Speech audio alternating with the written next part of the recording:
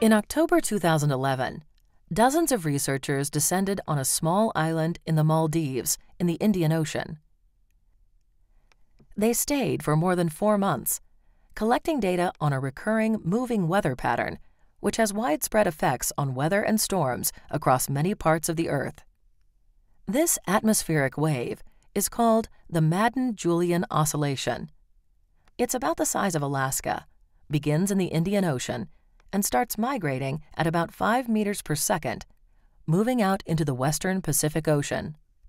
So one of the basic questions is, why is it occurring here, let alone why does it occur? It's all part of the phenomenon. But the thing is, it not only influences the rainfall and cloudiness in and of itself where it is, but it influences things like has a big influence on the Indian and Australian monsoons, the cyclogenesis, the generation of cyclones. We call them hurricanes over here in that area of the world. And it even has influences on the weather here in the continental United States when it occurs. The field campaign was funded by the Department of Energy's Atmospheric Radiation Measurement Climate Research Facility. It's called the ARM Madden-Julian Oscillation Investigation Experiment, or AMIE.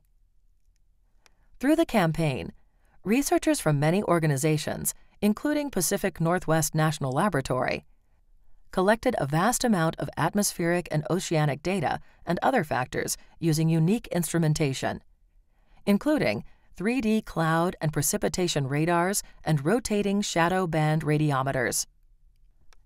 While that data will take years to evaluate, there is one interesting aspect that has appeared already. One of the things that we hadn't even thought of was the relationship, or maybe the significance, of what we call cold pools to this whole thing. And if you look, a cold pool is just a largish area of air down near the surface that's cooler than is typical around the region, and say the variability of convection found there in these cold pools and how they might tie into the MJO story seems to be something that we will need to look into here. AMIE took place with 2 other large international research efforts. The data collected during the field campaign is translated into what are called research products and shared with the science community worldwide in hopes of answering some basic questions. Why does it occur in the Indian Ocean and nowhere else?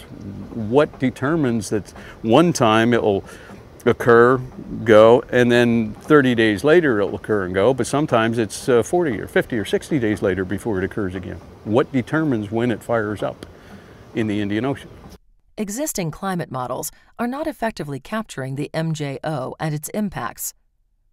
The data collected in the AMIE campaign will be used to evaluate those models and improve both weather forecasting and global climate projections. If we could predict the MJO, if we could predict how severe the Indian or Australian monsoons, we might be able to save lots of lives. We can only do that by better understanding this system and being able to model it.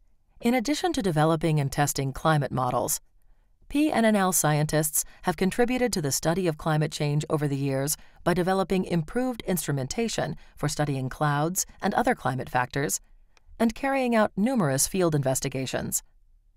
Together, the resulting knowledge is helping to improve climate projections worldwide.